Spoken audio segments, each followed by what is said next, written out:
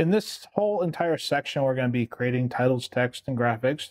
We'll be working with the titles, working with the presets. We'll be importing some graphics, kind of learning some stuff about alpha channels, and then we'll learn how to animate the text and graphics and effects also.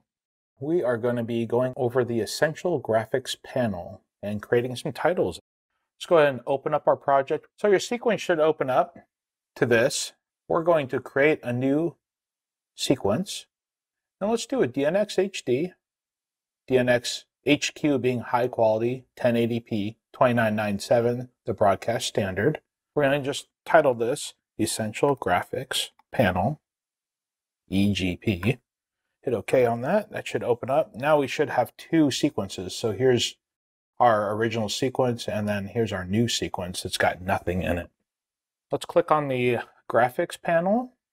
And when this loads, we will see the Essential Graphics panel. Taking a look at this, what we're going to do is just create a quick CG and kind of go over the fundamentals and the different tabs in this panel here. So let's click on the text tool and just click it here in the middle to create a text.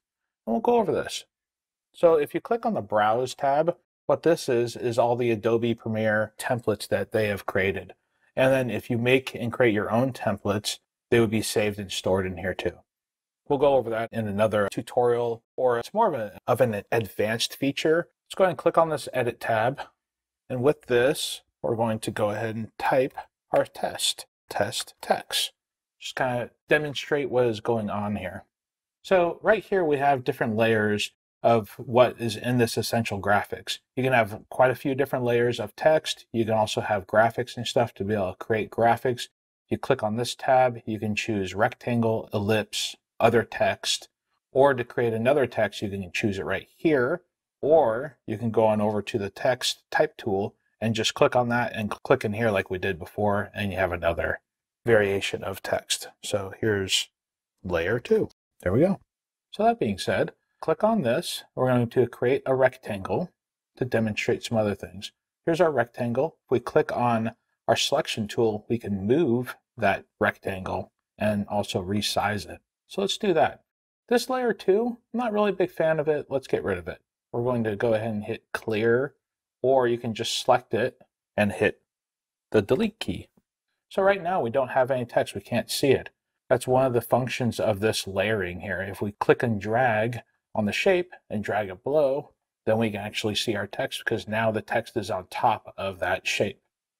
Now choosing our text, we can go further with this. We have this responsive design position. What this is used for is we can marry the text and the shape together. So if we were to change the text here, like say if we just kind of type a bunch of stuff, then that shape would actually change in size in relationship to that text.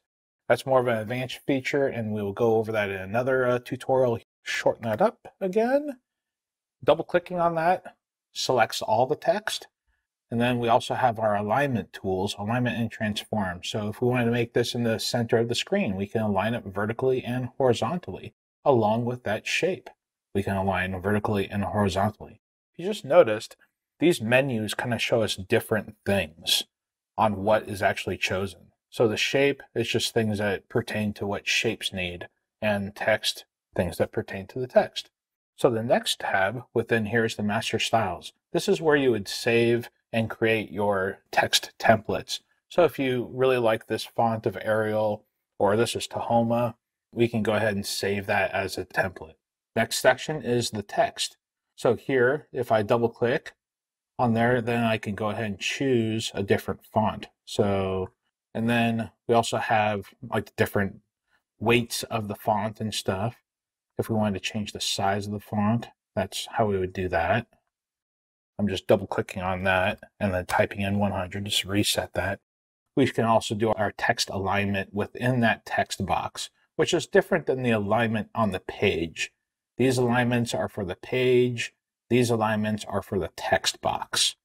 So we're just going to leave that left justified. Then we also have our tracking, our kerning, our leading, and our baseline shift. Further down is the appearance. In section 1, we go a little bit more into the detail of the appearance tab here. There's some new things to the Essential Graphics in here within Premiere 2020. but we'll quickly just kind of go over a couple things. The first one being the fill. So right now the fill is white. Let's say, hey, let's just make it a little bit prettier. We'll make it blue. Can't really see it on that shape background very well. So let's go ahead and click on the shape, click on the fill, change that to white, and bam, we can see it a little bit better. Clicking back on the text here, we can also add a stroke. Let's just add a nice black stroke. Oh, let's make it like 15 so we can really see it. Ooh, look at that.